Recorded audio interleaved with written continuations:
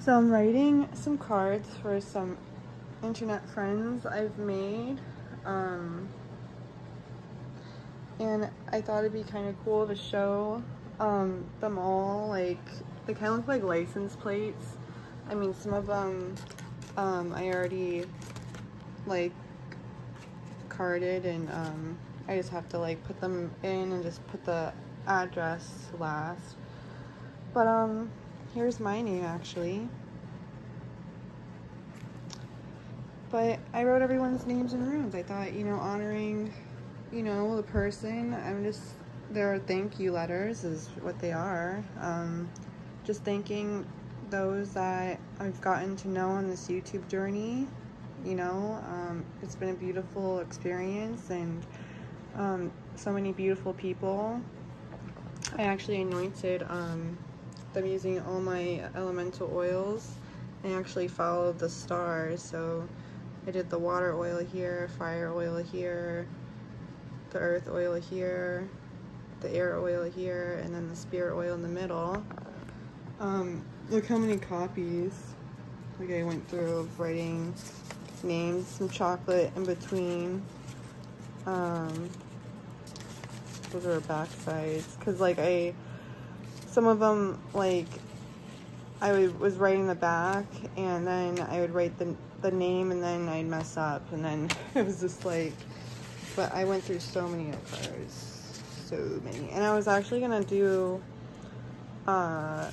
Ogums, because I wrote my husband's name. I was gonna do Ogums, runes, the Theban or the witch's alphabet,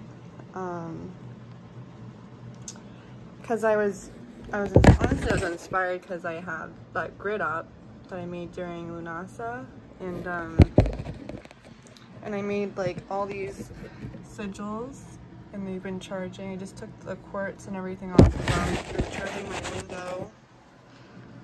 So I was gonna send those, and I was like, what's something to kind of honor people that have been beautiful to me and have made me laugh, and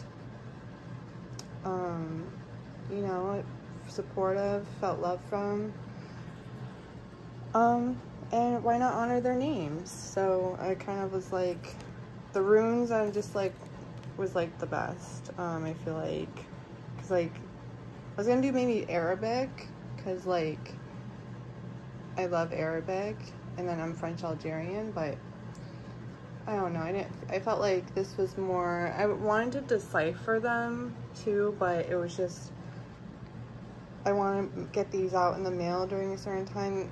I mean, let these charge under the blue moon. I had them on pillows.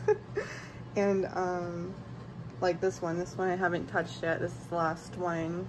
But like I said, I did cards already, because there's so many that I wrote out. But and then I anointed them, and then I have the sigils I made during Mamas. I made these sigils. One's for receiving blessings and reaping the harvest from the future, and one's from reaping harvests from the past and the year that's, you know, already, you know, happened. And then for the rest of the year, you know, is this one. So there's two versions, and I was kind of like mixing them up, or sending some people both, depending how I felt, because I made a lot of them. And I let them charge under the whole month of August, because today's the last day of August. But yeah, I figured it would be kind of cool to document this, because, you know, I think it's just a beautiful thing to you know, honor the people that support you, that love you, that, you know, are just in your life, you know. I feel like it's very important to do that. So figured I'd just share that with you guys. Maybe a little message, you know, just to share as well. Honor those that love you.